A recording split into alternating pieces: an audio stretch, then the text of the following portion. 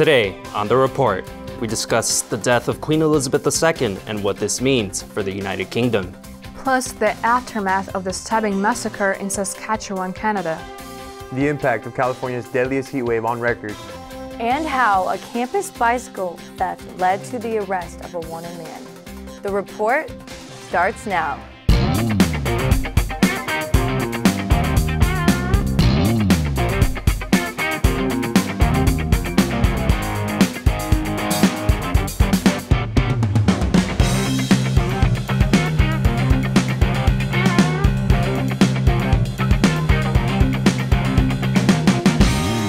Hello, I'm Enrique Medina. I'm Elmira Darmanian. I'm Anthony Bautista. And I'm Amanda Niemiec. Don't forget to follow us on Twitter at The Report CSUF or on our Titan TV Instagram at Titan TV CSUF to keep in touch with us and view our new content. Monarch of the United Kingdom and head of the Commonwealth, Queen Elizabeth II has passed away at the age of 96. On September 8th at Balmoral Castle, only hours after her passing, crowds of mourners gathered together to honor her memory amidst a downpour. However, in a rather astounding turn of events, heavy rains came to a halt and a large double rainbow could be spotted just over the palace. Following a state funeral service held on September 19th, the Queen will be laid to rest at St. George's Memorial Chapel within her Berkshire estate, Windsor Castle. The Queen's eldest son, newly appointed King Charles III, stated, quote, "We mourn profoundly the passing of a cherished sovereign and much-loved mother. I know her loss will be deeply felt throughout the country, the realms, and the Commonwealth, and by countless people around the world," end quote. Ascending to the throne in 1952, Queen Elizabeth II had overseen the United Kingdom for over 7 decades. This cements her as the longest-serving British monarch and female head of state in history. Her death marks the end of an era and will be a significant change for the United Kingdom.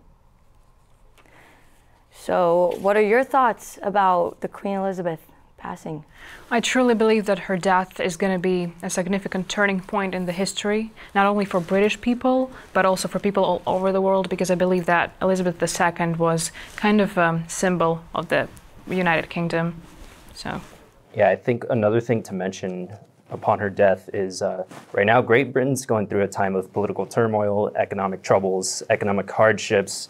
I think at this point, it's always helpful to know you have a figure of stability, and she was that for 70 plus years. So to not have that anymore is a big hit to the people of Great Britain. So to see how they react to that is going to be very interesting to see.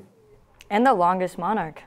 I agree. And like you said, she provided a sense of stability, so that'll be hard for King Charles III to follow that up. Not only that, he's entering his reign at 73 years old, so that makes him the oldest monarch to ever ascend to the throne in British history.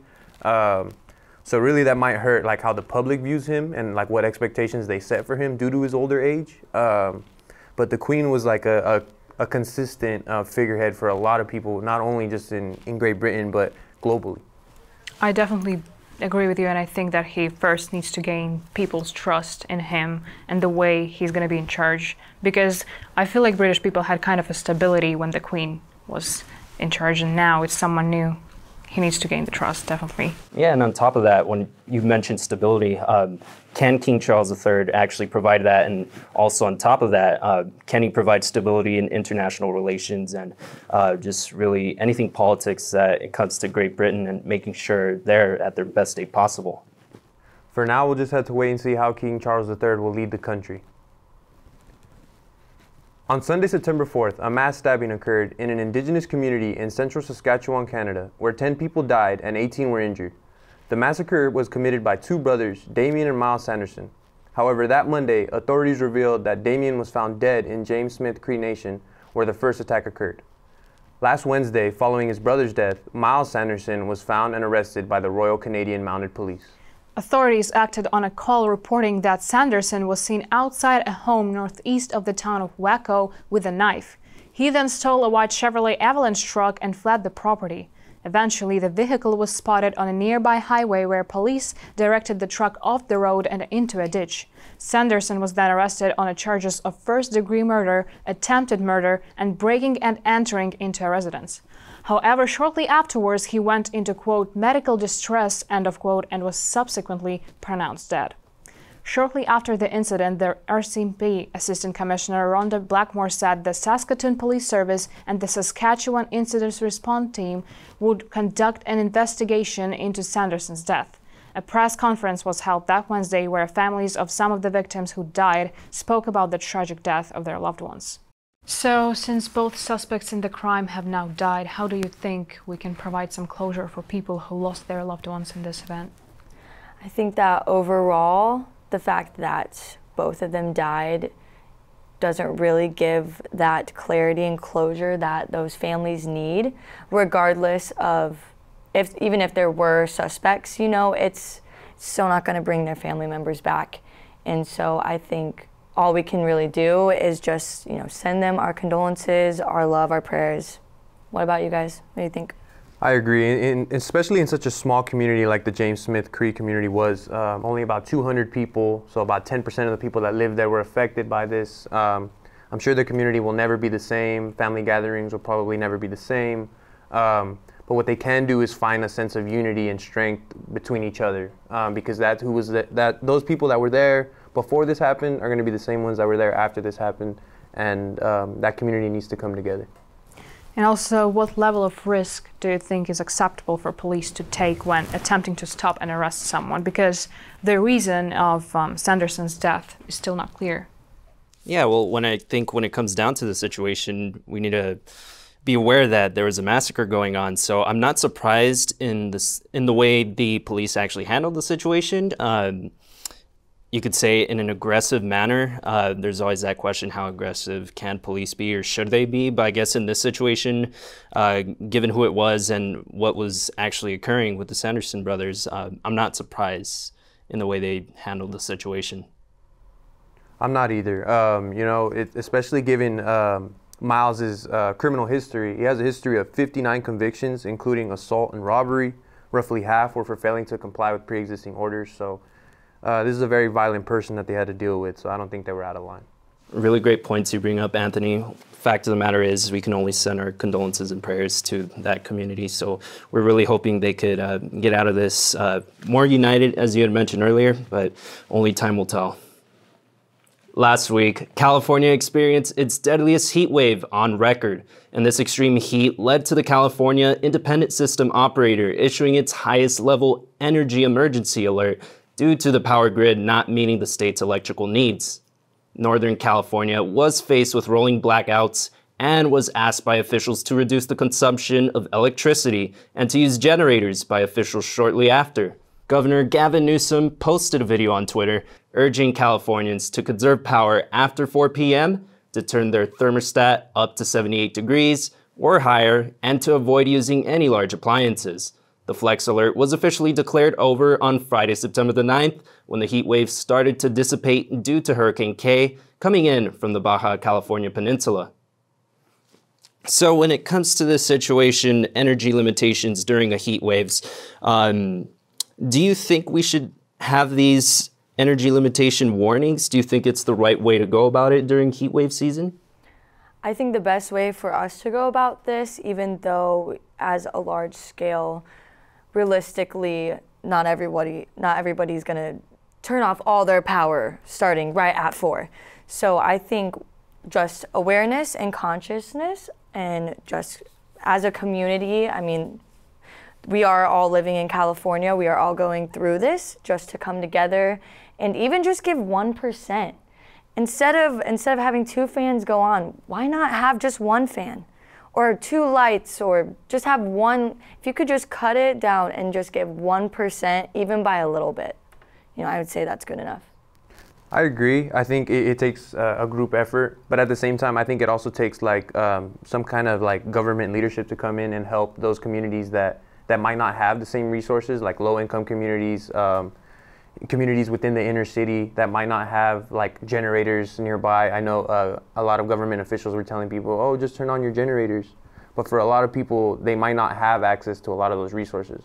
So I think that's where the government should come in and like provide some sort of bridge for those that don't have the same resources, that might not even have an AC to turn off, let alone turn on. So I think that's where it would take more than just a community effort.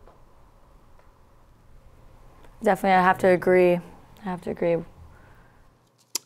Yeah, a really great point to bring up as far as different policy that we could bring about to, really improve the situation.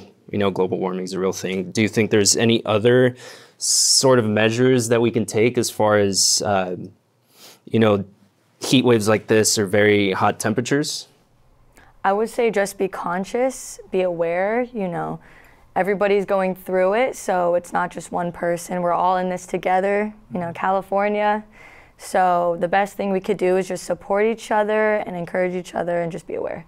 And not forget to take care of yourself, because this is really important. Definitely. I agree. And being in the region that we're in, I mean, California is probably leading the nation in like alternate energy sources and different ways that you can use energy that might not exactly harm the power grids the same way that like fossil fuels and other combustion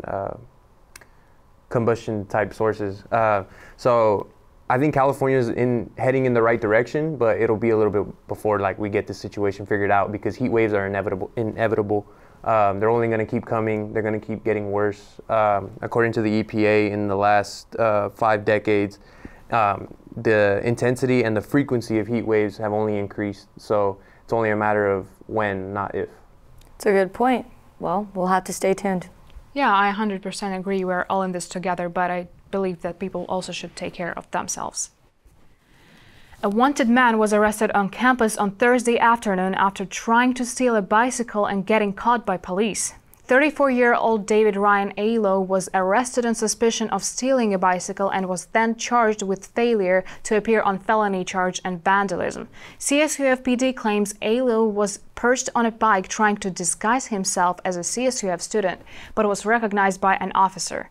Alo immediately attempted to flee the scene, running into oncoming traffic and hiding in the men's restroom on the first floor of College Park, where he was found by campus police. Police found his backpack in a nearby trash can where they discovered a meth pipe, but no bolt cutters used to steal the bike. Alo claims he used his teeth to cut the cable. A student witness claimed to have seen officers running and searching for the suspect, even asking students if they had seen him. The witness claims it was a scary experience to see so many officers pull onto the lawn for one man. CSU PD Captain Willie reminds students to register their bikes with campus police via the bike app or the registration form available online to prevent bike theft.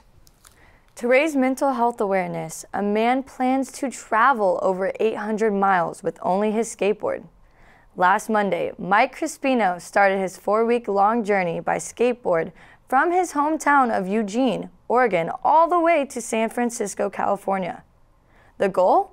To raise $20,000 for a memorial at Washington Jefferson Park. The memorial will be honoring 2 young skaters, Ben Moody and Silas Strimple, who unfortunately passed away as a result of mental illness.